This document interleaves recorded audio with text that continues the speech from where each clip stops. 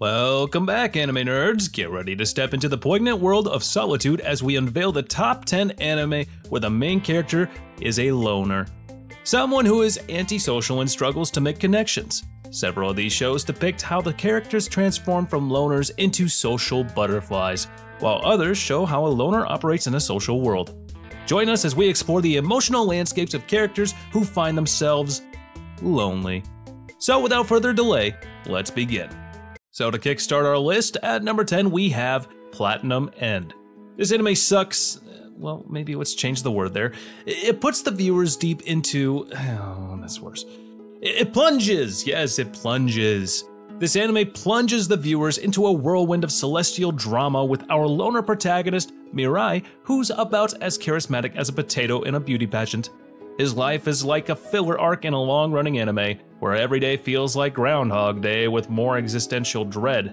The main character's journey through Platinum End is like a roller coaster ride through the depths of despair and the heights of divine intervention, from grappling with the weight of his newfound angelic powers to navigating the treacherous waters of celestial politics.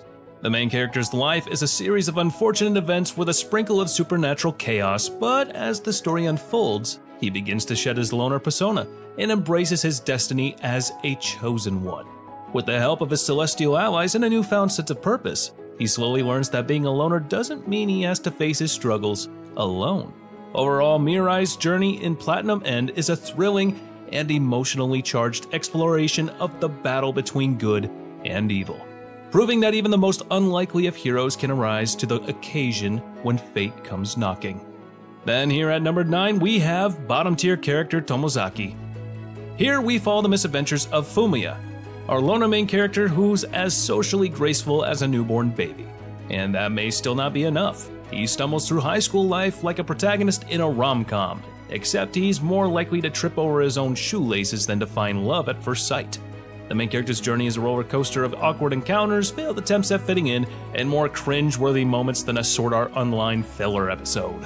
From stumbling over his words during class presentations to getting stuck in the friend zone faster than Goku can power up to Super Saiyan, his life is a comedy of errors, but amidst the chaos, Fumiya gradually learns the importance of genuine connections and the value of stepping out of his comfort zone.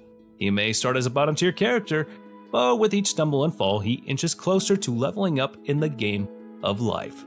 Overall, the main character's journey in the show is a relatable and often hilarious exploration of the highs and lows of adolescence, proving that even the most socially awkward loners can find their place in the world.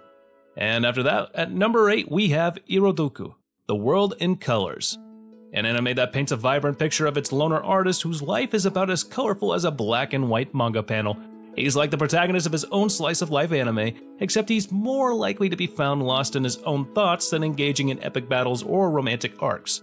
The main character's journey is a ride of self-discovery and artistic expression, as he navigates the ups and downs of high school life while grappling with his own inner turmoil. From struggling to find inspiration for his paintings to wrestling with his emotions toward his estranged mother, Yuito's path is anything but straightforward. But as he opens himself up to new experiences and forms connections with those around him, Yuito begins to add splashes of color to his previously monochrome world with each stroke of his brush and each step he takes outside of his comfort zone. Yuito learns that life is a canvas waiting to be painted with the hues of adventure and friendship.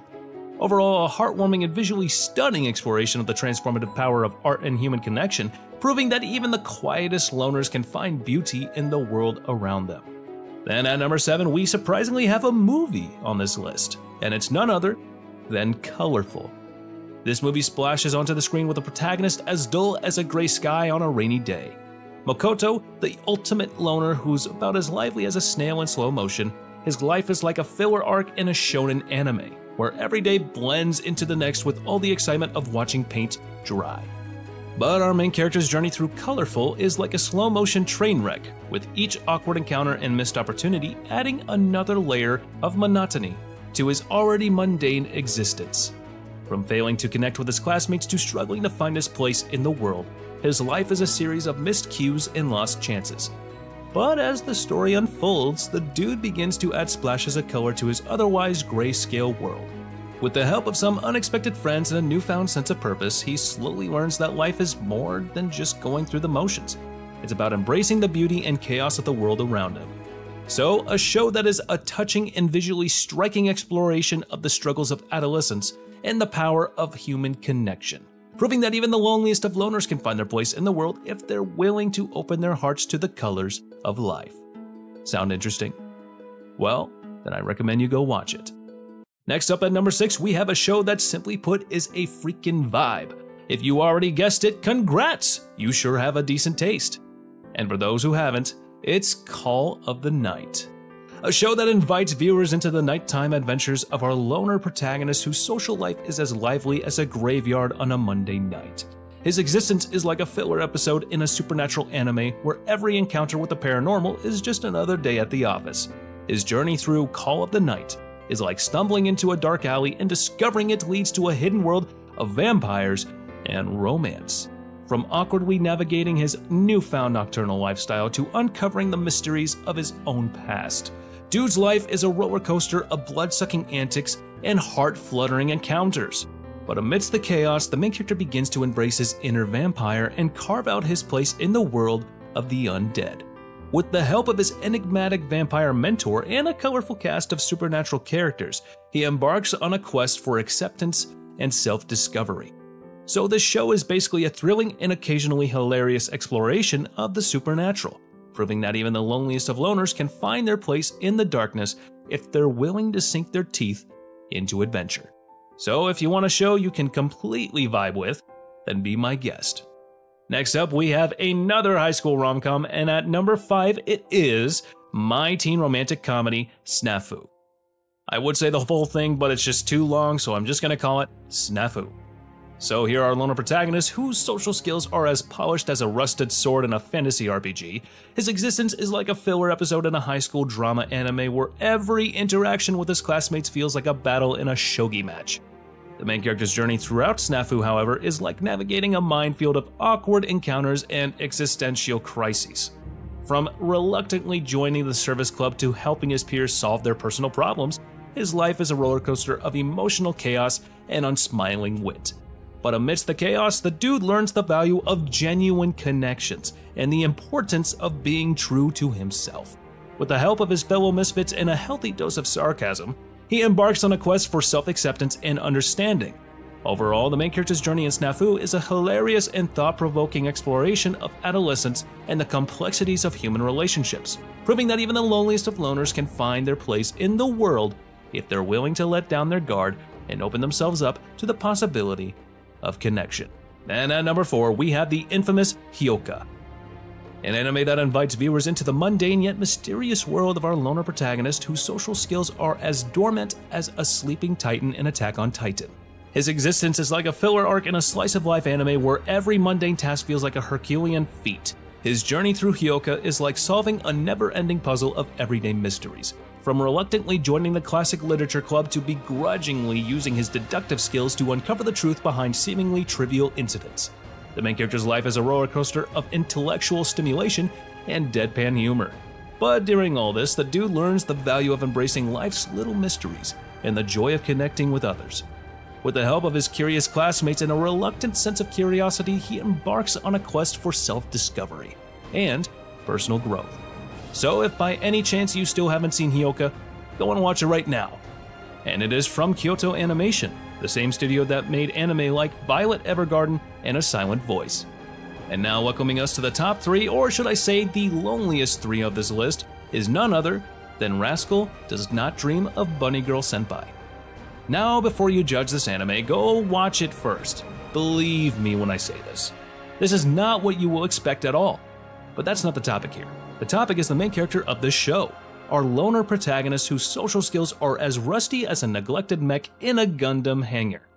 His existence is like a filler arc in a high school romance anime where every encounter with the supernatural is just another day in a harem. But even after that, the dude throws bombs that you can't even imagine simps like Sakura saying, and he somehow has 2 friends who are more like parents than friends, and yet this dude manages to frizz up the hottest girl in the anime, and what about you? Still single, eh? Well, there's always me. Anyways, his journey through Bunny Girl Senpai is like stumbling into a parallel universe where puberty syndrome is the norm and bunny girls roam the streets. From awkwardly navigating his way through romantic entanglements to confronting his own inner demons, Sakura's life is a whirlwind of emotional highs and lows. So if you are up for some non-stop craziness, dive right into the show. Next we have Welcome to the NHK at the runners-up position of today's list. Another anime that throws viewers into the chaotic life of its loner protagonist, a dude whose social skills are about as sharp as a spoon in a knife fight. His existence is like a filler episode in Horimiya, where every day is a struggle against the forces of adulthood and responsibility, but still, the main character's journey through Welcome to the NHK is like stumbling through a maze, blindfolded, with each wrong turn leading to another dead end of despair, from battling crippling social anxiety to falling into the depths of internet addiction. The main character's life is a tragicomic tale of missed opportunities and self-sabotage. But amidst the chaos, the dude begins to uncover the truth about himself and the world around him. With the help of his eccentric neighbor and a motley crew of misfits, he embarks on a quest for redemption and self-discovery. So, if you are interested in this awesome ride, hop right on in. But coming up with the loneliest main character in the anime world is March Comes In Like a Lion. So, meet our loner protagonist, Ray, whose social skills are as elusive as One Piece's One Piece. His existence is like a filler episode in Haikyuu, where every move feels like a life or death battle. Ray's journey through March Comes In Like a Lion is like navigating a stormy sea of emotions and self-doubt. From grappling with the weight of his traumatic past to finding solace in the warmth of his newfound family. His life is a roller coaster of highs and lows, with each turn of the page revealing new challenges and revelations. But amidst the turmoil, the main character learns the value of resilience and the power of human connection. With the help of his eccentric friends and a reluctant sense of determination, he embarks on a quest for redemption and self-discovery. Even though it may sound generic, believe me, it is not. So, please give this one a try. Well, that's the list for today, guys. If you were able to make it this far, please be sure to comment on which shows you think are absolutely garbage. Also, don't forget to click on that bell icon and set us all to be notified about all our latest new videos if you enjoyed today's content. And hey, why not subscribe as well? And also, let me know who your favorite introvert main character is, and let me know in the comments down below. And as for now, I'll catch you later. See you in the next one.